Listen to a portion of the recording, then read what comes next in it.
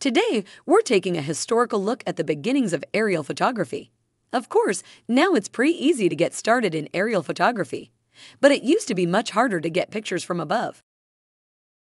The era of aerial photography began on October 13, 1860, when the first surviving aerial photo was taken from a hot air balloon above Boston by James Wallace Black at a height of 1,200 feet from a tethered balloon. Ever since, we've looked for new ways to get our cameras up in the air.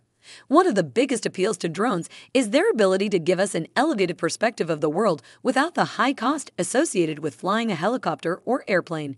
It's an amazing time.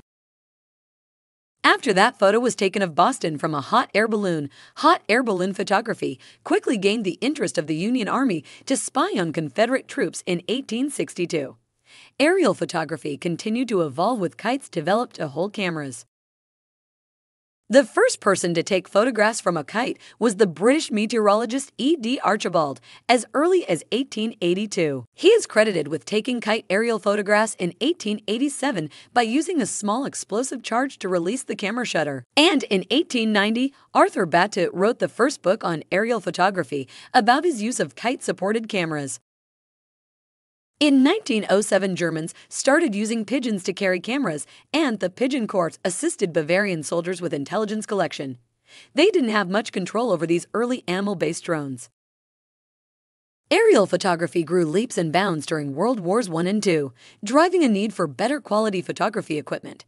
Smaller and faster planes employed for surveillance meant that photographs needed to be taken at higher altitudes and at faster speeds. This meant needing faster film and faster mechanical shutter. By the mid-1940s, a suborbital rocket took a photo 65 miles from Earth. By the 1960s, we had a view of Earth from the Moon.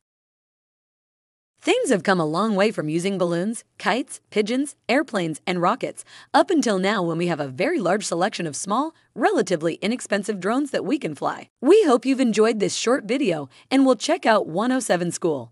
Thank you, and always fly legal.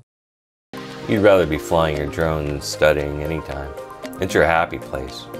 Now you don't need to leave your happy place. 107 School to Go allows you to study for your Part 107 knowledge exam anywhere you choose. On Apple and Android, you can use our mobile apps to take 107 School wherever you go. Visit 107school.com to learn more. And make sure you always fly legal.